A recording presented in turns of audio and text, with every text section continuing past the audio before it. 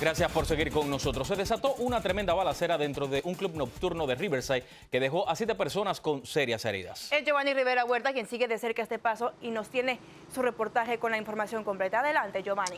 Así es, ¿qué tal? Muy buenas tardes. Las autoridades dicen de que esta es la peor balacera en la historia de la ciudad de Riverside, donde 7 personas fueron heridas a raíz de un enfrentamiento entre pandillas rivales. I want to say I probably heard anywhere from 15 to 25 shots. Se dice que fueron entre 15 a 25 balazos los que se escucharon ser disparados durante un evento de Halloween de adultos en el Sevillas Nightclub en Riverside, donde también se presentaban reconocidos artistas de la música rap. Preliminarmente se ha determinado que la balacera se produjo después de un altercado verbal afuera del negocio entre 2 pandillas rivales, que luego continuó dentro de la sala del concierto, dice el teniente Dinko. A young lady got shot in the hand. She was not too far from me. I mean, another guy got shot in the chest. He's maybe 10 or 15 feet away from me.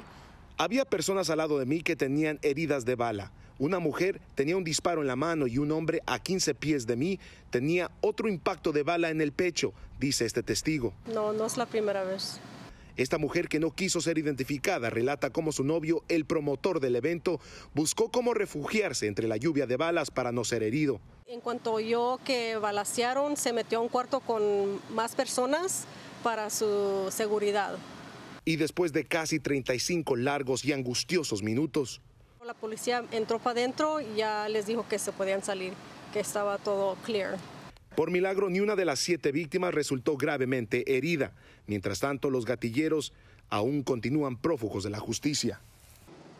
Hasta el momento se desconoce el número exacto de los gatilleros que protagonizaron en esta balacera. Sin embargo, detectives del caso esperan que el video de seguridad que han recuperado de este establecimiento los ayude a identificarlos. Desde Riverside, Giovanni Rivera Huerta, Noticias 62, tu ciudad,